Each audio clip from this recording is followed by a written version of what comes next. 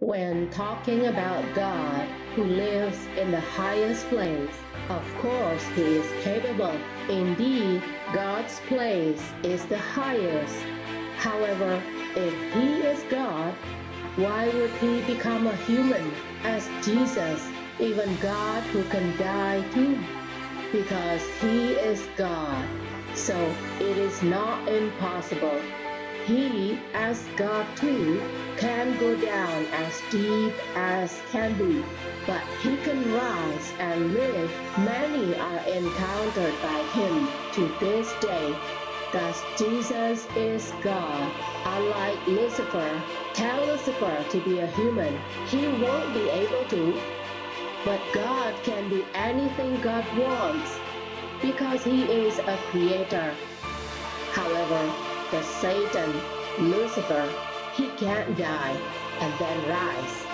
He can't live as a regular human being. And if given the illusion of the devil being most powerful and great only when he is possessing a human, making the human to be possessed, that's the devil's greatness. How could they want to look down on God who was willing to become a human even until he died, like that is being a lowly thing? It is precisely the life and death of a person. It's a skill that must be through God's destiny and permission only. That is the highest skill. Only God who can do it. God can become a human who died and resurrected. The devil does not have the right to have this skill. Even the prophets who are elevated and moksha, like Enoch, like Gideon, who is Elijah, who is even picked up by God, they did not have the power to die and to rise from the dead. Because Jesus is the one who has the power to metamorphose, being born and can die, but can also rise as the Holy Spirit. Only Jesus as the only one who has the right to do it. And until today, his word is alive. His spirit is alive. Until today, he visits those whom he wants to meet, so that it is given an illusion that his crucifixion was replaced by someone else. If a caterpillar can morph into a butterfly from the original element, how much more so with God when he can metamorphose? That's what is debated by mankind. In fact, those mankind who do not believe, those who doubt the Almighty God, thus that makes there is no faith on earth that he, God, is able to make himself to become a human, going up to the highest, lowering to the deepest, because he is God. The source that makes human do not believe has been since the time of Adam. Because they trust themselves more. They are too confident with the concept of their logic about the meaning of power and greatness is as they think, which is what is high. God will not humble himself. In fact, Adam was created to reflect the Trinity who is alive, to become the image of God after being breathed in the Holy Spirit. That is the breath of God. Therefore, Adam became the living image. The body of Adam became the dwelling place of the Holy Spirit. In addition to that, Adam could move, could speak, and the words of Adam become the manifestation of the living Word.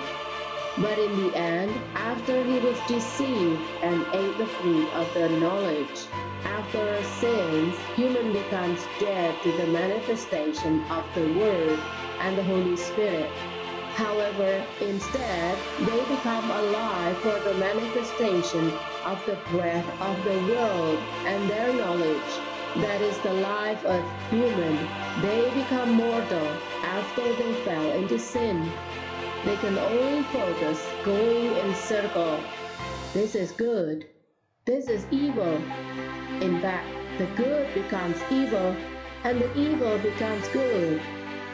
Since then, the meaning of mankind's life can view only from the perspective from the right side and the left side, in assessing the meaning of life only from the good and the evil side. They have lost the ability to view from the top and from the bottom side, the front and the back side, and there is more, the invisible side. Their faith, they do not believe if God can become a human, but they believe that they still have the Spirit of God. They even believe they can go back and promise heaven to others without the process of redemption and without the process of guarantee. Only by faith, they dare to give the promise of heaven that they do not even know. Therefore, Jesus came down to become the way for mankind who already become sinners.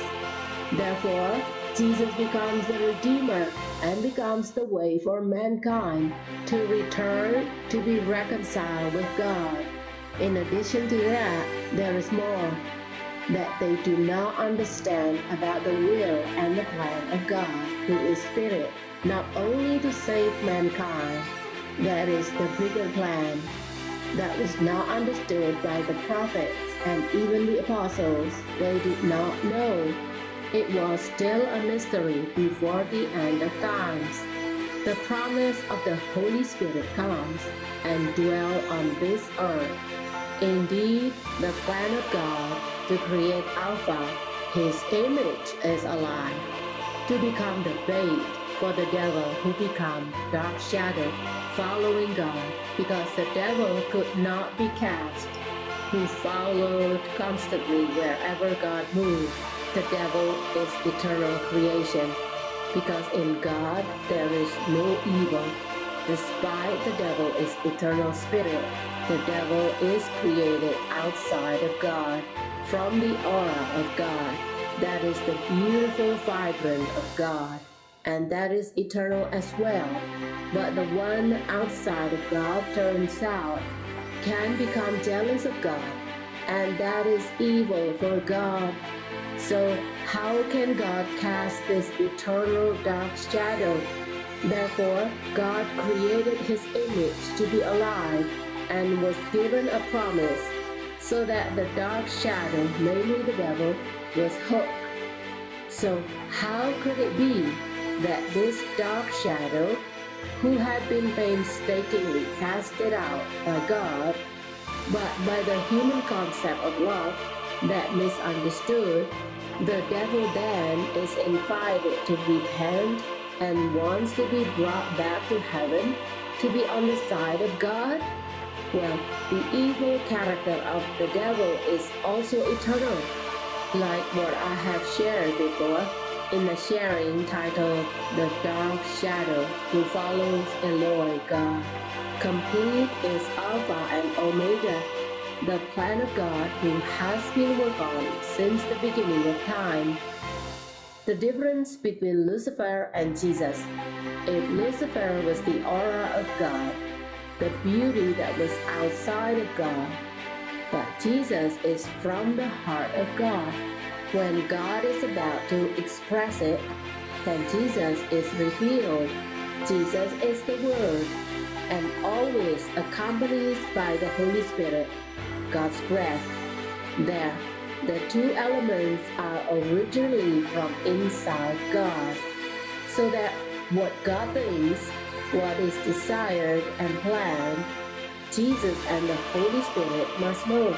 All the angels, all of whom are outside of God, do not know, if there was no Jesus and no Holy Spirit. So they must be expressed when God speaks and breathes. Only then all the angels know the command and the will of God. For example, Michael the angel is the expression of God's mighty. Lucifer was an expression of God's beauty, and Gabriel is the expression of a messenger, a servant, serving God. Therefore, there is no place of repentance for Lucifer. There is no Satan, ghost, devil, Lucifer that can be made to repentance. You are deceived. If they are already thrown away to this earth, they have lost. They no longer have the glory of God as it was originally. The spirit that gives the life in this world is knowledge. That is the fruit that is forbidden to eat, so that knowledge becomes the replacement of the fruit of life, the living word. So if you are living from the fruit of the knowledge, automatically the one who accompanies every word that comes out of your mouth, yes, of course, the dragon's breath, the spirit of this world is what it means, so that their understanding only reaches out to the purpose for the meaning of life in this world only. It is the contrary to the living word, accompanied by the Holy Spirit. Now, the matter of heaven is eternal matter and invisible. What is the guarantee? It should not just a matter of promise. There must be a proof. As for a guarantee to enter heaven and for salvation, like Jesus who gives assurance, firstly is himself. There are 3 testimonies. He was born, he died as a human, but he could rise as the Spirit of God. Now, isn't he God? The owner of heaven, he can go in and out of heaven. To this day, there is evidence that many people are met by Jesus. Jesus is alive. But to meet the devil, yes, you can, because the devil is easy to find. The devil lives on this earth amongst mankind. He lives not in heaven. Now, this is the difference. If you claim you can go to heaven, which heaven? For there must be a guarantor and must first be redeemed from sin in order to go back to heaven. So that there is not even one angel that has the right to bring a person into heaven without being accompanied by Jesus as a proof where being able to reach the meaning of eternal life, what is illustrated by Jesus before the time of judgment in front of God. That is when one enters the realm of death. Only Jesus is capable, and only Jesus has the promise to become the way. Please read Luke chapter 16, verse 19 to 31.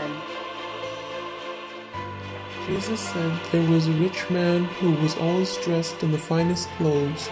He was so rich that he was able to enjoy all the best things every day. There was also a very poor man named Lazarus. Lazarus' body was covered with sores. He was often put by the rich man's gate. Lazarus wanted only to eat the scraps of food left on the floor under the rich man's table, and the dogs came and licked his sores. Later, Lazarus died. The angels took him and placed him in the arms of Abraham. The rich man also died and was buried. He was sent to the place of death and was in great pain. He saw Abraham far away with Lazarus in his arms. He called, "Father Abraham, have mercy on me. Send Lazarus to me so that he can dip his finger in water and cool my tongue. I am suffering in this fire." But Abraham said, "My child, remember when you lived? You had all the good things in life, but Lazarus had nothing but problems. Now he is comforted here, and you are suffering. Also, there is a big pit between you and us. No one can cross over to help you, and no one can come here from there." The rich man said, "Then please, Father Abraham, send Lazarus to my father's house on earth. I have 5 brothers. He could warn my brothers so that they will not come to this place of pain." But Abraham said, "They have the law of Moses and the writings of the prophets to read. Let them learn from that."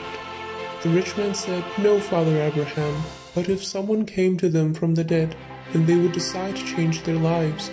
But Abraham said to him, "If your brothers won't listen to Moses and the prophets, they won't listen to someone who comes back from the dead." In the Old Testament, Abraham as the father of believers of all religions of any kind. For those who enter the time of death, they must first meet with Abraham before they meet with God. And here it is stated that Abraham cannot be the way for reconciling faith with God, whereas Lazarus alone, who had a place at the bosom of Abraham. During Lazarus' life, he had to experience a life like there is no place for him on this earth, a poorer and miserable life than that of Jesus.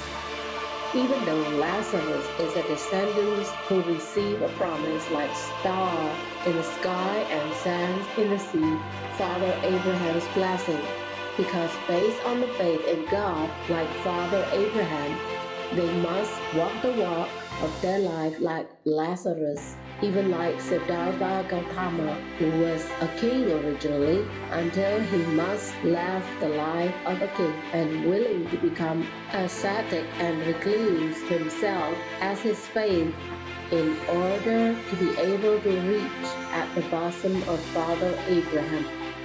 To have a life that is like Siddhartha Gautama as well as Lazarus. Even many who become spiritual practitioners, they even experience a life like that of a homeless person, even willing to be called a madman in order to reach out to faith. The difference by being the follower of Jesus is that all has been born by Jesus. Now, how can it be justified if in the act of faith is by going to war, following in the footsteps of the Old Testament, whereas at the time of Father Abraham, in order to please God's heart and in order to be made righteous, is by willing to sacrifice. It was not because of his obedience to strive for seizing the promised land. Therefore, the making of the foundation of faith, that is through power, through politics, through war, all of those are for human satisfaction only and not for God. This must be understood. Seeking the foundation of faith in order to be allowed at the bosom of Abraham. But as rulers, even killing one another is halal. This is very conflicting. In fact, as the basis of faith, they must be willing to live a mortal life. The purpose of being a follower of Jesus is in order to be able to enter into the work of reconciliation. They no longer have to wait for the footsteps of Siddhartha or Lazarus at the bosom of Abraham. Those are still waiting whether or not they are worthy to receive reconciliation with God. They are still being weighed. However, in Jesus, if they then can and willing to follow in the footsteps of the cross of Christ to defeat their individuality, it is already immediately receive reconciliation. They are made like the children of the kingdom, not the children of Father Abraham.